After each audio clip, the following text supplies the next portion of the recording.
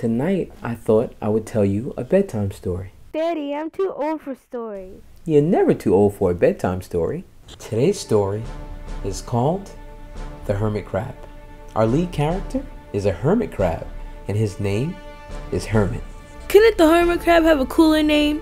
Shh, I'm telling the story. Hermit is one of the first inhabitants in a new 90-gallon reef-savvy aquarium. Hermit's first neighbors are some beautiful corals, some turbo snails, and... Ooh, the snail! Go back to the snail! Nope, you know what? I'm gonna move the camera angle so you can no longer see the snail. I can still see it. I'm just gonna change the whole camera angle. Daddy, I want to know more about the snail. Snails are the most vicious creatures in the sea. You think sharks are bad? Wait until you see a turbo snail. They steal each other's shells. They fight for dominance.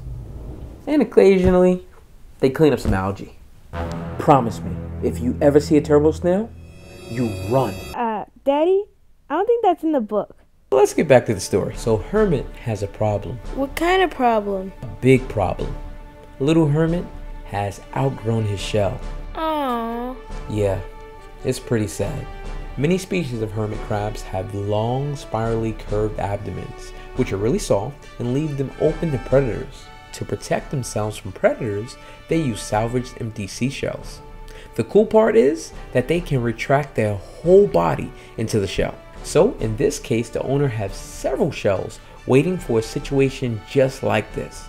He gets the shells and gently encourages the hermit to take the shell. Eventually, Hermit accepts the new shell and is once again protected in a bigger home and happy.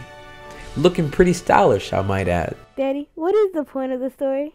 Well, the point of this story is to give hobbyists a quick tip to keep extra shells around, because as their inverts grow, they will need bigger shells. And since our inverts keep your tank clean and looking good, you should keep them happy and looking good, even the turbo snails. That's the point of the story.